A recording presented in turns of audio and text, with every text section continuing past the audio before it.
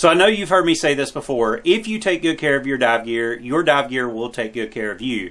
But also, if you take good care of your dive gear, you will get the best out of your investment that you made. And that even goes all the way down to your dive mask as well. And in today's video, we're going to explore several different ways of how I personally clean both my mask and my daughter's mask to make sure we're getting the best use out of it and the best investment, and to make sure that it lasts for a very long time.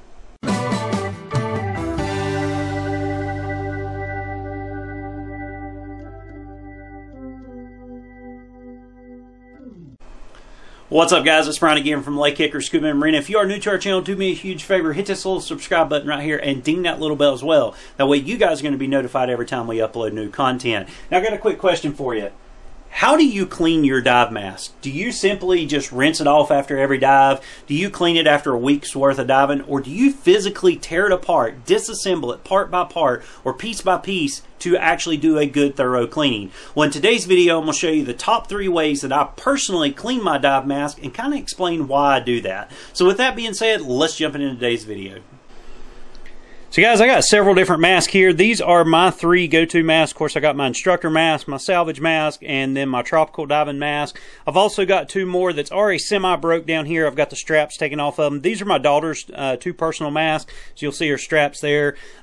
I go through a 3-stage cleaning process every time I clean my mask. So the first stage, of course, is after a simple dive, I just rinse it off with fresh, clean water. It's very easy to do. You can do it in a spigot. You can do it in a sink. You can just use a water bottle. So if you got a water bottle, you can kind of squirt it out really good. Or after a week's worth of diving, I'll actually use a little bit of soapy water here. And this is just warm soapy water. Nothing fancy. It's just Dawn dish detergent in there. And I'll scrub the mask really good. Now, you can use some type of mask cleaner. You guys know I love the Pal Palau product. Pal Palau is one of the most all-natural products out there. And no, this is not a sponsored video, but if you want to know what Pal Palau is, it's that right there. It's just an all-natural cleaner, and I'll use it too, but sometimes I'll just use soap and I'll scrub it up really good, rinse it out with fresh, clean water, and let it dry. And then the third stage, of course, is breaking the mask down, and that's what we're going to do in this video. I'm actually going to be breaking down 5 different masks here. We're just going to do one for video purposes because I'm going to show you the safest and easiest method to do it, and then I'll show you actually how I clean it too, especially if your mask ends up getting a little bit of mold or mildew in it. That can happen. If you store your dive gear wet, as we do sometimes, that can happen, and I'm going to show you the easiest and simplest method to get it out as well. But with that being said, let's jump into today's video. Let's break these masks down and show you how we take good care of our dive mask. So guys, I do want to make a quick disclaimer. I am a Mares technician, and all these masks that I've got today are Mares masks. So if you're not a technician or you don't have the proper tools, you may want to seek out a technician before you go as far as what I'm fixing to do here. In the Mares line, of course, we have a little mask tool. And the cool thing about this tool, you can get this tool whether you're a technician or not. And breaking down a mask is actually very easy to do. But anytime you buy prescription lenses from Mares, of course, they send a little tool. You can actually order this tool yourself, or if you have a different manufacturer mask that uses the same similar tool, you can use it. All it is just a plastic wedge. It's got a sharp little point on one side, it's got a little beveled edge here on the other side, or a little chiseled edge here. And what we're actually going to be doing is we're going to be taking this outside frame off. So in my daughter's mask, you'll notice everything is clear, but this top cap piece, and this top cap piece, the pink piece that we're looking at, that's what we're actually going to be taking off here. And to do that, I'm going to wedge this part of the chisel tool up into where the little slots are here. So you'll see just a little indication there. We got another one right here, and all I'm going to do is just popping it up in there until I can get that frame to pop. Once I get that frame to pop, like so, then I know I can just kind of work myself around until all those pieces just pop out. Just like that right there. Now, you do want to be careful. It does become very flimsy as you do this. But once you get it all out, it should just pop just like that. You just continue to work yourself around just like that. Now, we're going to go to the other side and pop it. Keep on working ourselves around. Pop it. And pop it again. And just like that, the top frame comes off very, very easily. We're going to go ahead and lay that aside. Now, I do want to be careful here. I don't want to damage the lens in any way. These are tempered lenses. So there's the lens. This is the left side lens. And you will notice the word tempered there, not only does that let me know that the lens is tempered, it's also going to let me know the orientation once I reinstall it as well. So I'm just going to kind of lay that aside as well. Do the same thing with the other one. Once again, it says tempered on it. It also is going to be spelt in the right order. You know, it's not going to be reversed. That's going to let me know the orientation when I go to reassemble the mask.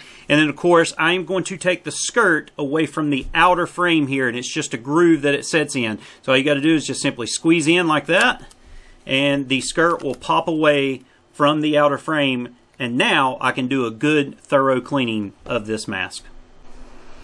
Alright, now that we've got the mask completely disassembled here, you'll see here's the skirt, here's the outer frame, I got the two lenses, and then I've got the actual frame of the mask itself here. I'm just going to inspect it really quick and look to see what's on it. I see a lot of dirt and grime, maybe a little bit of snot from my daughter here, but I don't see any mold or mildew, which is a good thing. My daughter takes very good care of her gear, so we're going to clean it. And if we look right here in the corner, you'll see just a little bit of dirt spot. We're going to get that little dirt spot out as well.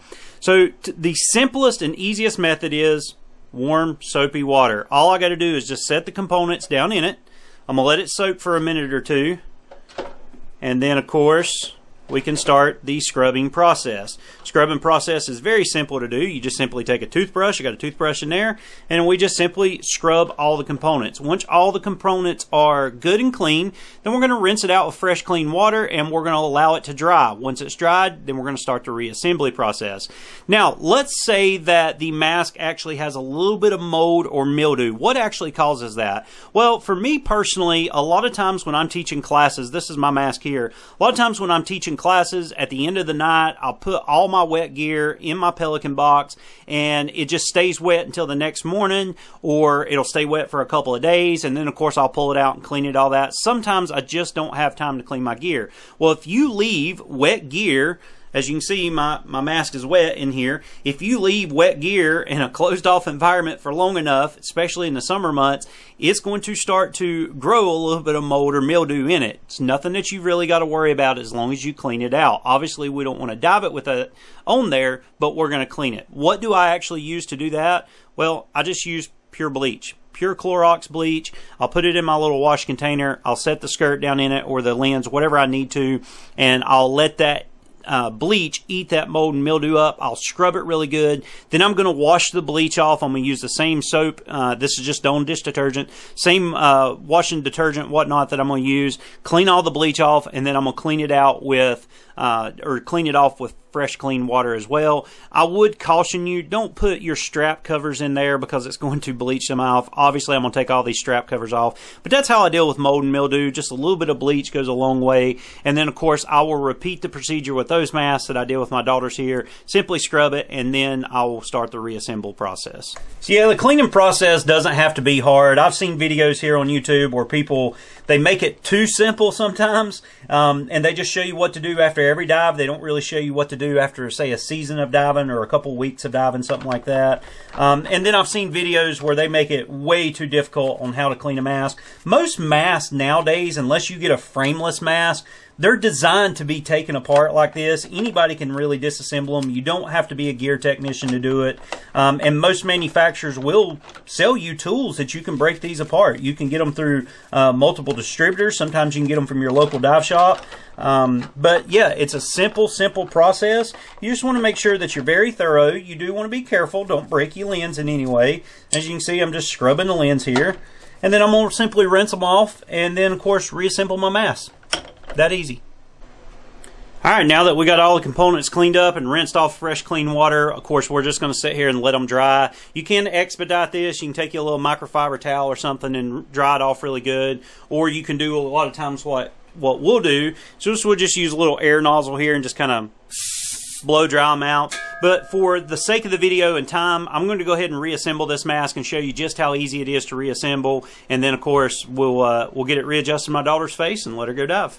Alright, so the reassembly phase here can be a little meticulous just because you want to make sure you get everything right. But I do kind of have everything laid out the way I need it to. I've got my skirt, I've got my lower frame, I've got my lenses oriented correctly, and then I got my upper frame. And I'm just going to work in that order as I reassemble here. So I'm going to go ahead and take the skirt, once again, do a quick inspection of it. If I need to dry it off, I can dry it off, blow dry it, whatever. Or I can just simply let it air dry. And now I'm going to go ahead and take the frame here, and I'm going to make sure it's oriented properly. So now that everything's there, I'm going to go ahead, and what I'm doing is actually working this groove of the skirt onto this ledge inside the frame here, and I'm going to make sure that it's seated properly all the way around. If it's not seated properly, of course, the lenses will not be sealed into the mask, and of course, it's not going to be watertight there. So I'm just going to work my way all the way around, make sure everything gets seated in there. So there's one side, very simple, it just pops into place there. And of course, I'm going to go ahead and do the other side. Get it popped up into place. Just like so. And we are perfectly seated all the way around. As you can see, now the skirt is reattached to the frame itself. Make sure there's no bubbles in it. I don't see any bubbles. It's not extruding out in any way. Now we can go ahead and add the lenses. Once again, earlier we talked about the word tempering here on the lens. That's going to let us know the proper orientation of the way it should sit in the mask. So I'm just going to set it, make sure it's nice and flat on top of that skirt that we just installed, just like there. And of course, you can, if you want to, you can wipe off the fingerprints and all that.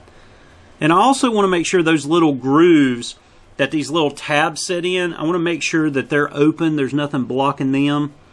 Okay, so that one's good. Now I'm going to take the other lens, make sure it's oriented properly, and kind of pop it into place there.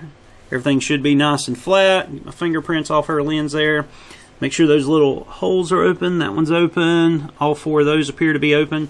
And now next we are going to add this top frame. Once again, this is the part that you want to be very careful of when you're taking it off, and of course when you're reassembling or reinstalling. I usually like to start at the top and work my way around one side, and then I'll work my way around the other side. So start at the top. You should hear a little click when they go into place. Okay, so there's a click. There's a click. Okay, all those are in place, so very easily those four just snapped right into place for me there. So we're going to do the other side. Okay, got those two in. And that one's in. And that one's in. So now those four are back in place there. I'm going to do a final inspection both internally and externally just to make sure everything's good in place. I can give just a little pull on the skirt to make sure it's nice and secure. Very simple. Yep, all is good there. And of course, if I do want to do one final cleaning, I can clean the lens, of course, just like that. And now all that's left is to add her skirt back on, or I'm sorry, her strap back on. Hers have these little quick cinch clips. Makes it very easy to disassemble and assemble. Make sure we get it right, get her name right. Yep, perfect. And just like that, her mask is back up in operation. So guys, there you go. That's how simple, how easy it is to thoroughly clean your mask. Whether you rinse it off after every dive, or you wash it after a week of diving in salt water, or you do like we do, we usually go through this process about once a quarter or once every 3 months. We completely disassemble it, we clean it really well. If there's any mold or mildew, we'll get rid of that as well. And we just do a good thorough inspection about once a quarter to make sure our mask is going to be good and working order. We can replace the strap if we need to. We can replace the strap cover if we need to.